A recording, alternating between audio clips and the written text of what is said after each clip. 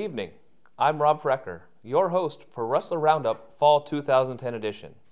Tonight we will look back on the fall sports season as we interview coaches, look at some highlights, and end with some in-studio analysis from our reporting team.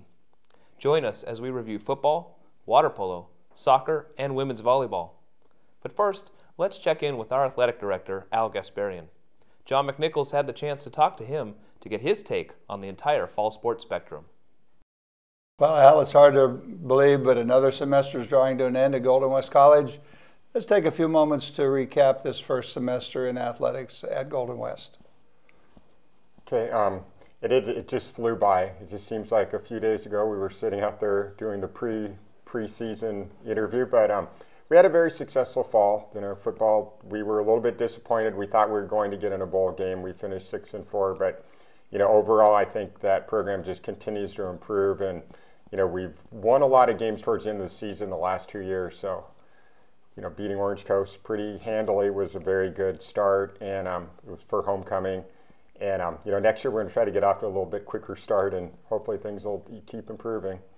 Men's water polo lost a real tough one in the state finals, but they played great. Both water polo programs are always successful, and you know, they just continue to roll. And didn't quite happen at the state championship this year, but next year we'll have a great chance. And then the rest of the sports, men's and women's soccer had good years. We've got a new women's soccer coach who's, you know, I think that program's poised to be great next year, or keep moving upward. And then cross country, women's volleyball had a little bit of a disappointing finish, losing in the first round of the playoffs, but you know, they'll be back next year. And you know, the fall was actually overall a very good fall semester. Now the second semester, start playing games end of January, first part of February. How do the spring sports look at this point? I think very, very good. Baseball has a lot of returners, and they had a pretty decent season last year, and you know, they've got guys back, and Bird always does a great job coaching, so they'll be very, very solid. Softball, we're hoping, has a little bit better results, but they're solid every year, every season, and men's and women's swimming will be up there in the state. And men's volleyball, I think, has, you know, they've got a new coach full-time now, not full-time, but back from last year, and you know, hopefully they'll be very, very solid. And they just peeking my head in the gym, they look pretty good. And then track, we've got just more probably track athletes than we've had that I can ever remember. And you know, they look, at least, you know, just looking at them, they look like they're very athletic and should be very successful. Well, and every good department needs a good leader. Albert, thank you for the work you do, and continued success. Thanks, John, and thank you. You're welcome. Time now for a look at the women's volleyball team. They suffered an up-and-down season, and Victor Cespedes has the story. Coach, you had a great start in the Orange Empire Conference. You guys came out hot, 4-0. The rest of the way, you guys went 1-3. Can you just talk a little bit about that? Yeah, I think we did have a good start. Unfortunately, one of our starting outside hitters had a season-ending ankle sprain early in the season, and so that had a big effect on the rest of the team. It pushed a couple players maybe that were on the bench or in a different role into a starting role. Which returning players will be returning? It was one of the injured players going to be returning. What do you expect for next season? You know, I think we're going to have a really strong team. I had 3 players redshirting this year. One's a setter, an outside hitter, and also an opposite hitter who could have played for us this year, but due to eligibility, they weren't allowed to. I see. But yeah, we have some really strong returners. Chaffee, who was a starting outside hitter for us this year. And our libero's coming back. We have a couple of defensive specialists coming back as well. And hopefully, you know, if I can do my job as a coach and get some good players in here recruiting-wise, we'll be real strong for next season. And, Coach, let's touch base on the playoffs. You guys ended up playing Orange Coast College in the first round. You had an early exit. Can you just tell, I know the injuries, but was it just your team wasn't able to gel together, or the chemistry wasn't there due to that injury? What was that all about? No, I mean, there's always going to be injuries. It's just something you plan for as a coach. In the junior college ranks, you don't have as much depth as maybe an NC2A school would. Sure. But so no excuses. We had opportunities to beat Orange Coast for sure, and in fact we were up in every single game, and we just didn't execute is the bottom line. Our chemistry was okay. I felt you know, we could obviously trained harder. had a little bit better desire to win in the matches, but it just basically comes down to execution, and we failed to execute in the playoffs. Yeah, Coach, well, we saw your team come back late in a lot of the sets, and we believe that they were always trying to fight, and it just seemed like they just didn't gel well together. Is that what you kind of saw, or? No, in fact, I've coached over 25 years now as a head collegiate coach, and the girls believed in each other. It really just came down to execution. As far as them getting along and everything on and off the court, they were a great group to work with.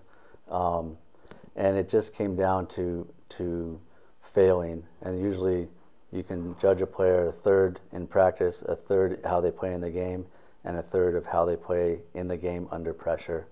And when we were under pressure, we tended to fail. Well, Coach, I expect big things for next season. Your team was very exciting to watch, and at times we expected this team to go really far into the playoffs. We saw them, they're a much bigger team than a lot of the teams we saw them against. And we look for a brighter future next season, and I want to thank you for being here on this school day. So thank you very much, Coach. Appreciate it. You're welcome. Time now for some postseason football analysis. Our John McNichols had a chance to talk to head coach Nick Mitchell. Let's take a look. Coach, another 6-4 season. Tell us a little bit about how this season went.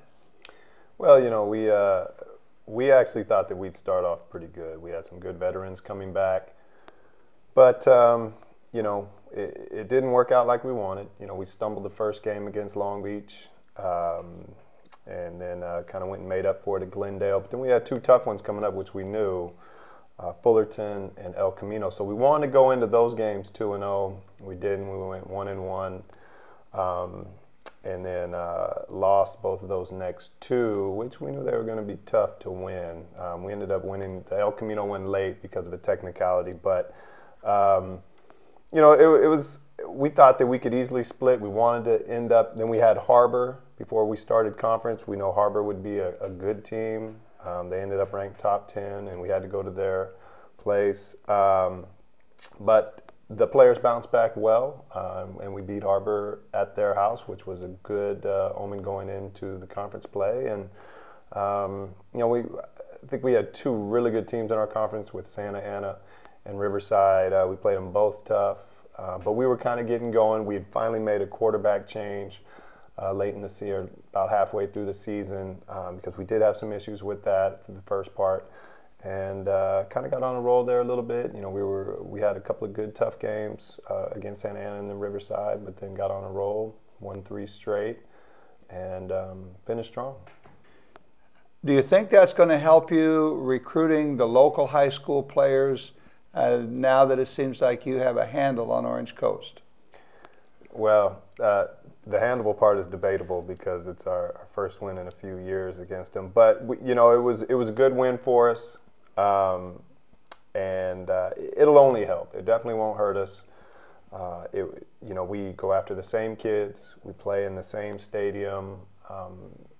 Whoever wins, it's definitely an edge up. And I think the way we won as well will hopefully roll over into recruiting and give us some good help. Tell me what you do at halftime that seems to make that happen. Well, we work really hard throughout the week to get a fast start at the beginning of the game.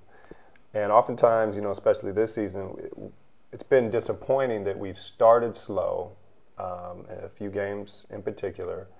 And, you kind of go in and you regroup at halftime and then you come back out. But I think that we do as good a job as anybody's preparing the kids through the week to be ready to go from the kickoff, that first kickoff. But we don't always get that out of the team, out of the coaches, whatever it may be. But so what we do at halftime is we go in there, and it really is just kind of a time to regroup because adjustments are being made continually throughout the game, as you know. From the first series to the last series, adjustments are happening on the sidelines and out on the field. As the kids come out, come off on the sideline and talk to us, we're making adjustments from what we see from the sidelines and up top. We're making adjustments off of that. When we go in at halftime, basically it's a chance for the coaches to kind of take a breather, sit together and talk about what we're seeing, what we're having trouble stopping, what we need to stop, what we can exploit. But it's really the same things that we're doing throughout. But during the first half of the game, I mean, it's pretty chaotic. And you can't really sit down and think clearly a lot of times. The halftime does give us a chance to do that. It gives us a chance to sit down with the players, clear their heads, talk about, again, reinforce what's important, what we need to do to be successful, what we need to stop, what we can take advantage of. Get the kids to regroup, get the coaches to regroup, come out second half, and keep going. Play some football. How does it look for Golden West players getting recruited to move on to play somewhere at the next level? It looks pretty good. As always, a lot depends on the academics. You know, briefly, you know, a Division II, Division III, NAI type of player, they don't need to get an AA degree. They can just go with their 12 transferable units and all. But those that want to go Division I or have the opportunity to go Division I, they do need that AA degree, or they had to be a qualifier out of high school. So we've probably got 4, 5 or so kids that are getting looked at by Division I schools, only one of which was a qualifier out of high school. So the other 4 still need to get their AA degree. We stress all along, I mean, it's going to come down to the academics. I just want to say one last thing.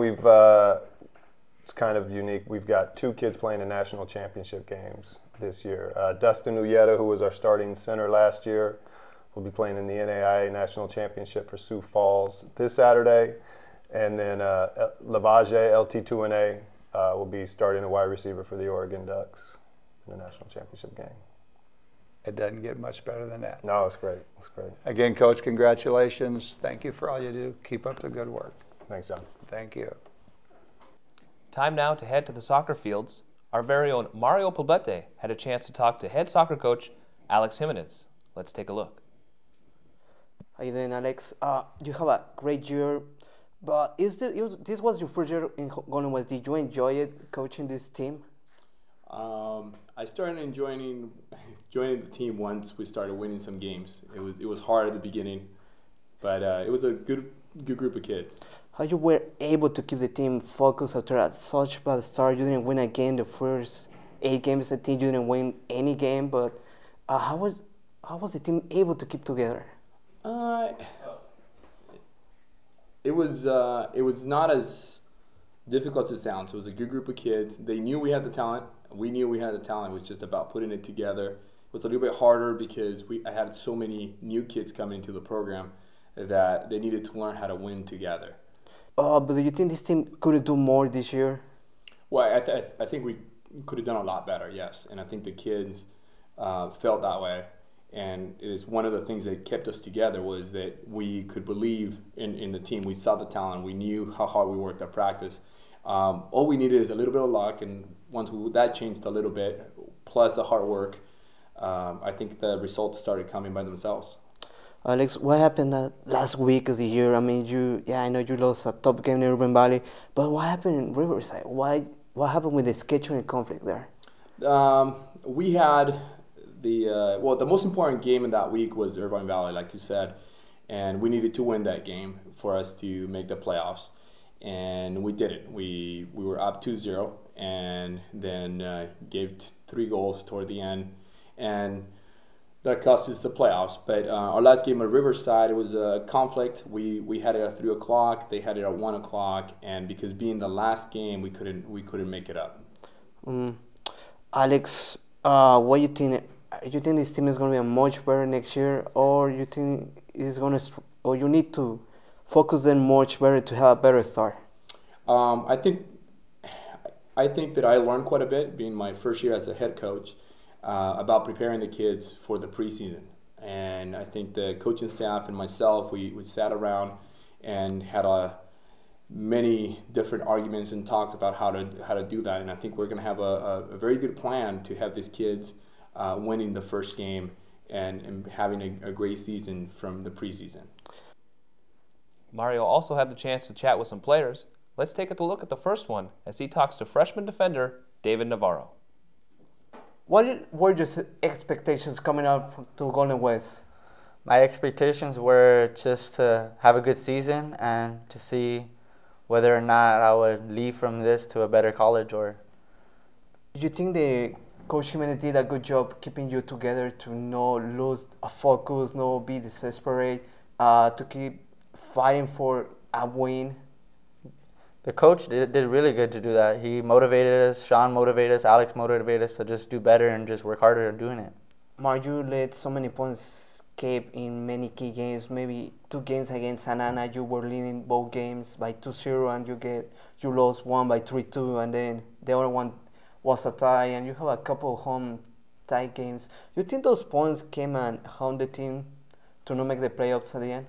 Yeah, it would help the team if we would have won, if we would have had a better start during those games. But other than that, those points were crucial for us. What do you think you need to improve for next year to be much better? I think we need to improve by winning our preseason and not worrying about other teams losing for us to go playoffs. Let's take a look at the second interview with freshman captain David Macena. What brought you to Golden West College, David? Well, my club coach, Sean Dick, is the assistant coach here, so he kind of convinced me to come here instead of go to OCC since I live in Huntington Beach, and I just thought that the team was a lot better here than OCC. Okay, David. How hard was for you to win a starting spot in the team? It was pretty difficult. I mean, I had to prove myself to the coach being a freshman, and but the assistant coach knew me pretty well. It was just a matter of beating out other people for playing center back. David, what factors led to the team's slow start early in the year? A big thing was the chemistry, I think. I mean, a lot of us didn't really know each other. It was kind of like separated in a way, and we kind of had to gel, and it wasn't working out in the beginning. The first few games, we were just not together, not as a family. How you explain the team played great against team with much better record than you guys? I mean, you play against Santa Ana, you tie both, lose one by 1 goal and tie. You talk about Cerritos, you lose by 3 goals, but you were talking about they were a much better team, but you were playing one-on-one. How you can explain that, David? I think it's just that we tend to step to the level of the other teams that we play, and it's a fine line between playing great game and just playing a horrible game. And the warm-up is important. Every factor going into the game, your mentality. And a lot of the times we knew that there was a lot of pressure, and we went in there like strong, and we came out with a good result. You need to improve to be a much better player next year. Personally, I just need to work on my confidence and communication to the other players. I felt I was a little out of the whole group because they were all, I was new. So, I mean, but next year, my communication, I can get it up, and we'll have a great year next year. Golden West men's water polo ended their season in the typical place, but in an atypical fashion. Making their 28th appearance in the state finals game, the Rustlers came up just a bit short to Northern California rivals West Valley. I had a chance to talk about that game and the entire season with head coach Scott Taylor. Coach Taylor, thanks for taking the time to talk to us today. No problem. We'll get to the state championship in a minute, but my first question for you, how do you measure the success of a season? I think the success of our season or our seasons has been, where do we start with a group of individuals that are from all different programs, and to where we end up. How we play our first game to how we end in our final game. Did we make progress? Were our student athletes making progressions on a positive note? And then doing our best the last game of the season. So from where we started to where we ended, just to see the progression in 14, 15 weeks of us getting better each day, every day, and utilizing our time properly in practices and games, and trying to play our best on that last game of the season. And going back to that last game of the season, in the state final against West Valley, a team you know very well, take us there for a minute. Tell us what happened. We went through a lot of adversity, and I was very proud of our team on where we ended up. We did fall short of our ultimate goal of winning a state championship, but West Valley was a very experienced team, a little bit older than us. The environment was a lot of adversity. I mean, it was probably 38 degrees out. We're not used to cold weather, pouring down rain, cold, fog. That's not an excuse, but at the same time, our guys, we were up 4-3 at halftime, and I believe we were down, so we were right in the game where we wanted to be, and we were 7-6 going in the fourth quarter, and we ended up losing by a couple goals. But I was very proud of our team from where we started to where we ended, and we knew we had to play the perfect game on the last day. And, I felt we played about 3.5 quarters of a perfect game. We were just missing about a 2 or 3 minute period there where they went on a little run and scored 2 or 3 goals, and we weren't able to, counteract and come back and score. But really proud of our team, a young team, and we got to the final game, and that's always the goal, to get to the final game, have the opportunity the last day of the season and the last game to be there and try to bring another state championship to Golden West. Seems like you two teams, you and West Valley, tend to meet up quite a bit, and it's always a contentious affair. You did meet them twice this season. What were you anticipating going into this game, the final game? Kind of what we got. They were probably bigger physically than us, a little quicker than we were. But our guys, just another battle. I mean, we've played them so many times over the years. This year we split with them. We beat them early in the season. They beat us in our tournament here. And we were there. Our team, I thought we were well conditioned. I thought we had a clear game plan of how to beat them. And again, in my opinion, played a good game for 3.5 quarters. We had them where we wanted to, which is we had them uncomfortable. They're comfortable winning, and being ahead of most of their opponents. And we had them, I thought, where we wanted them. And again, about a 3-minute period in the third quarter that they were able to, score 2 or 3 goals, and we couldn't overcome it. But we put our 100% effort into it, and I'm proud of our kids and our students. Sounds like they made a good effort there. You are one of the few junior colleges to schedule competitive games with 4-year universities. What do you aim to get out of those games?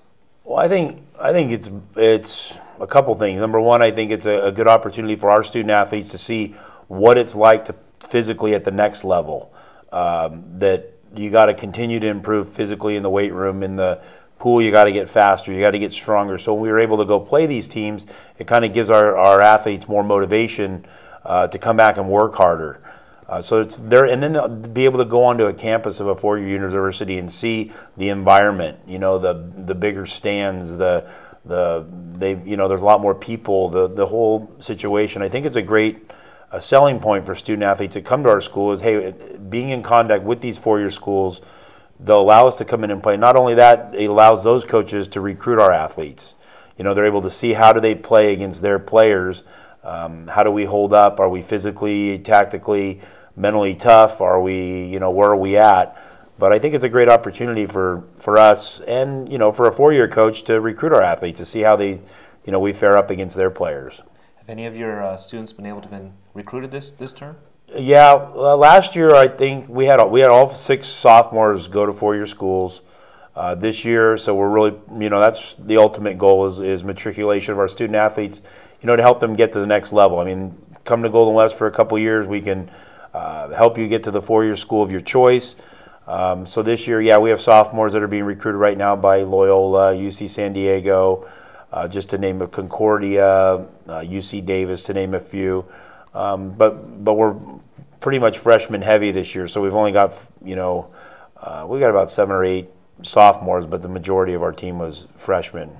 Now you have some freshmen. You also said you redshirted about 6 or 7 guys in preparation for next year. Tell me a little bit about the prospects for next season. Well, right now, today we had a meeting with our guys that are returning, and that's one heck of a water polo team sitting in there. So, add a few new faces, out recruiting actively now for different positions, and add some new guys to the mix and get a good freshman core, and they can come in and learn from the sophomores that they'll be next year. And that's how we've continued to be successful, to bring in good players that learn from our second-year players. Second-year players move on to 4-year universities, and then the freshmen are able to get significant playing time as well here and do well. So successful program always. Well, thank you for taking the time. No problem. Taylor, no problem. Good luck next season. No problem. Well, we've heard the coaches' opinions and thoughts. Now, time for our own. I'm Rob Frecker, your host for Rustler Roundup Fall 2010. Joining me now in the studio is our panel of experts. Let's start first with Victor Cespedes, John McNichols, and Mario Poblete. Gentlemen, let's get started first with volleyball. Victor, a phrase I keep hearing to describe the team is, "we thought they were better." Can you describe where that mentality comes from? Well, Rob, as we talked to the coach earlier, I got the sense that, he expected more out of his players. This is obviously a talented crew. You saw this team. They were above 6 feet. All those women during the interviews, they just towered us. So, like he said, they had a couple of injuries, key injuries, and, we look for better next season to that. There was you tried to get out of him that little bit of gelling issue, and I know that you and I talked a little bit about that. It never seemed like they were playing as a full team unit during the entire season. Yeah, like I asked them if there was a chemistry issue, and he said no. He said that they were fine off the court, on the court. I believe maybe that they tried to make it seem like they were fine chemistry-wise, but they were always a little bit late getting to those digs, just a little bit late, a little bit confused, a little bit. The reaction just didn't seem that it was there at like the previous team from last season that had Risco and Maritza Montes. So, yeah.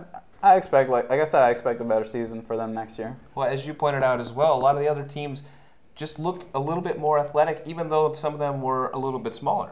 Yeah, like we saw Fullerton, we saw Cypress. I mean, these girls were just 5'5", and our team was, like I said, over 6 feet tall. And their effort was there. And like Coach said, sometimes he thought the effort wasn't there. And again, we'll see what happens next season, Rob. And speaking about effort, Coach, I'll put this one to you. You've coached many junior college players in the past. You can only do so much in preparation. What do you have to expect for your players to do on game day? Well, you always want your players to rise to the occasion.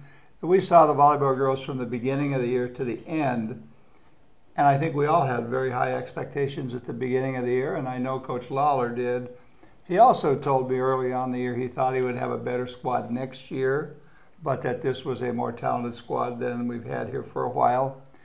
It seemed to me, being a fan, and we observed the girls play several times, other teams got better as the season went along. Golden West sort of plateaued and didn't seem to get much better. Now that may have something to do with what the potential of the players was. We might have assumed the potential was for them to continue to get better. Perhaps they peaked a little early, and we can't lose sight of the fact the best women's volleyball in the state of California is played right here within 10 miles of where we sit. So these girls played good teams every week. And one of the problems you have with a team on any sport is mental attitude. And I think once they were defeated by some of the teams that they thought they were going to win, they might have lost that competitive edge that brings you through in that fourth or fifth set. We all expected them to be better. But I don't think we can lose sight of the fact they do play. Cyprus won the state. They're a good team. They play a very high caliber of team every game. One of the things I like that Coach Lawler said in the interview was that you can judge a player a third during practice, a third during game, and a third during those tough games. Right. And it seemed that was when the team seemed to crumble a little bit. They were within striking distance on quite a few occasions in specific games and just couldn't close it out. Well, that's a good observation. We all saw that. Mario, we both saw some games for the men's and the women's. Let's talk first about the men's side. A really tough way to finish the season in kind of controversial terms. They looked like they were going to make the playoffs, but practically a scheduling error. They went out to Riverside expecting a 3 o'clock kickoff. The game was at 1. They had to forfeit, and just like that, they're out of the playoffs. Yeah, I was able to talk with Alex Jimenez, a couple of days ago, and he was very upset with Riverside. The administration part got scrubbed, and they couldn't make the game, but it was the last game of the year, Rob. They couldn't make out the game. They got out. As you say, not only that, they had a rough start beginning of the year. They didn't win a game the first 10. They went in a run. They didn't lose a game for 10 games stake. I think they didn't lose a single game. They won 5 in a row, and they have an emotional game in OCC, as you say. They have the big road victory in Irvine Valley. And they have a couple of players coming back next year. It's going to be a pretty loaded team, Rob. I believe they can make a run next year. We saw the game, and we covered the game against Irvine Valley here, where just at the end of the game, it seemed like they had things wrapped up. And just like that, 2 goals put in by Irvine Valley very late in the game, 1 in stoppage time, and they come out with a 3-2 defeat. Rob, the coach was very upset. They lost control of that game. He was very confident they would take the victory. I mean, they dominated that game, Rob. We saw it. They kept a Russell out of the box. They couldn't do anything with Russell. Russell had 1 chance and he scored, but the next, after that, he didn't do anything. And their secondary players scored. You saw it. And Golden had a chance to put the game away like 3 times, and we were very upset at the end. They were very upset. And maybe that influenced in the forfeit. They didn't check out their schedule maybe because they thought, oh, we're going to go to Riverside and win that game easily, and don't check it out their schedule. I think a lot of fingers are being pointed at different schools. Riverside, of course, blaming Golden West administration for not getting the right time, but it's just an unfortunate way to end the season. Mari, I want to ask you about the women's side. You saw a few of their games. They put 3 wins together. Normally we would scoff at that, but that's actually a big improvement compared to last year. How's the new coach fitting in? He's happy to be here, let me tell you. He's confident he's going to turn the team around. I was able to talk with him a couple of weeks ago. He's now recruiting, trying to get more players. And even though, Rob, let me tell you, they have a lot of injuries. They have like 10 players injured. And he was honest to say that if he didn't have that many injuries, they would fight for a playoff spot. Unfortunately, in soccer, you need to be deep. You need players to come out the bench and help. And that's what I like about college soccer. You can make as many changes as you can. He wasn't able to make the changes. He had 14 players in the roster. He had to put 11 starting. He had only 3 changes. He couldn't do anything with 14 players. And let me tell you, 3 victories is huge. And they won a huge game, I remember, over there. Santiago Canyon, one of the best teams in the women's soccer. They beat them up 6-1. And I was impressed with that. But they need to work on a little bit. As you say, it's improvement, but hopefully better things are coming out for the women's team. They definitely got a little bit of momentum, and it's going to be all about recruiting and getting some more local players because, as John said, with women's volleyball, women's soccer, very much the same. The high schools in the local area produce some very good players. If we can bring some of them here to Golden West, that program will soon be back on the rise. Well, let's take a look now at water polo. Talk about high expectations. The men's side coming off 2 concurrent state championships. We saw them right here last year. The women's side as well winning the state championship last year. Have we set the bar too high for this water polo program? Well, I don't think the coach would tell you that. We've talked about it now for 3 or 4 years. Early in the season, we know that first day they're thinking about this, how to get ready for the state championship game.